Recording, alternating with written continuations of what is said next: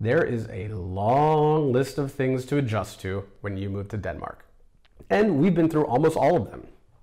One thing that would be a huge surprise to foreigners in Denmark, especially those who come from English-speaking countries, is the casual relationship that Danish people seem to have with the F word. Which F word? Well, not fantastisk, not fest, not even frelick, the rotating name for Danish kings. Yes, it's the F-bomb, the big one, the word that, love it or hate it, enriches not just the English language, but the Danish language too. So how did Danes come to love this English curse word? And what do English speakers who move to Denmark need to know in order to avoid the potential culture shock of hearing the casual F-bomb in their new Danish lives? Now, there are a few reasons why, and one of the first is that it's a great word. It can be a noun, like you stupid fork, a verb, like I want to fork you so bad, an adjective, like look at this forking guy, and even a phrasal word like fork up. The word is incredibly versatile and powerful to use. It's an enhancer, so it can really help to pep up your language. You can be mad, but if you're really mad, you might say that you're furious. And if you want to level that up, you can say, I am fucking furious. Now, wasn't that fun? You don't need to be Shakespeare to express the increasing level of your anger, and that's the magic of the word. The same logic applies to the Danish language too. Another reason you hear Danes say this word is because the taboo words of foreign languages sort of lose their sharp edges when they're applied to new languages. There are Danish words and phrases that carry the same meaning, but a major cuss word like the F-bomb just doesn't mean the same thing to non-native English speakers. Now, I can relate because when I started learning Spanish in my American school, the first words I wanted to know were the curse words. Once I even got detention in high school for saying bandejo. Now, part of that word's fun is that it wasn't a bad word in my house growing up. It never had that guilt-inducing impact that some curse words might have, like an English equivalent of the word. The same is seen when Danish exchange students study in American high schools. Some of them find themselves in trouble for using a major curse word like the F-bomb in American schools, and maybe even on YouTube. So it's a valuable word to spice up your language. It's not as taboo as the bad words in Danish like forfen, and this has led to the word becoming commonplace. It was widely introduced after World War II, and its popularity has only grown and grown. This is especially true from a period of the 1990s onward. And these factors combine to make it really common to hear fuck sprinkled into Danish conversations, even in formal settings.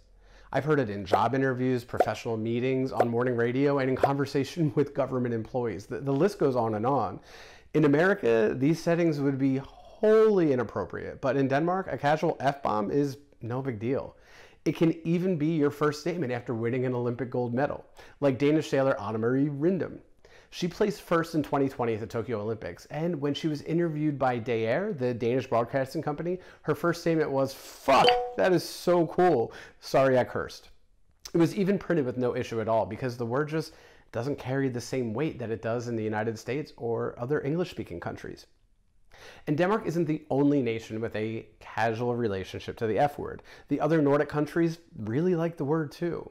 But what sets this region of the world apart? One reason is their consumption of English language media through sources like Nordic Netflix, HBO Nordic, and YouTube. I know what you're thinking, but Derek, that doesn't make any sense. Nordic countries aren't the only ones watching Game of Thrones and Stranger Things, so why the fuck do they say that word so much? And yes, there's a major element that sets these countries apart. Now, the shows that they watch are often made using subtitles rather than dubbing. So hear me out. Countries like Spain have an audience of almost 50 million viewers, not counting the 500 million native Spanish speakers worldwide.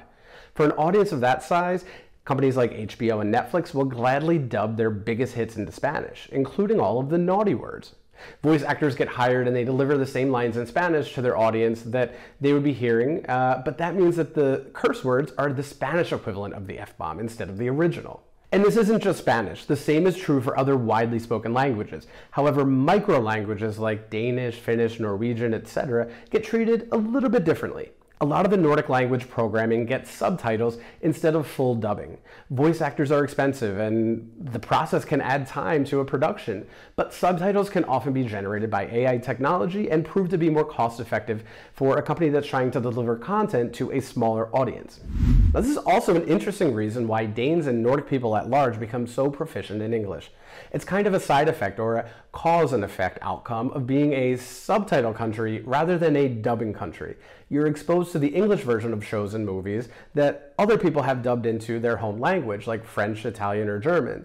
So Danes not only have a powerful and useful word that's less taboo in their culture, and quite honestly is fucking fun to say, but on top of that, Danes and Nordic people are delivered the word more often than other Europeans and other global audiences. This doesn't mean that it's super polite to use, but any native English folks moving to Denmark should be prepared that this minor culture shock exists. But if you really want to know things that Danes will say to you that might seem rude but are actually totally harmless, watch this video right here to make sure that you take everything Danes say the right way. And thanks for watching, everybody. I really fucking appreciate it. Hi.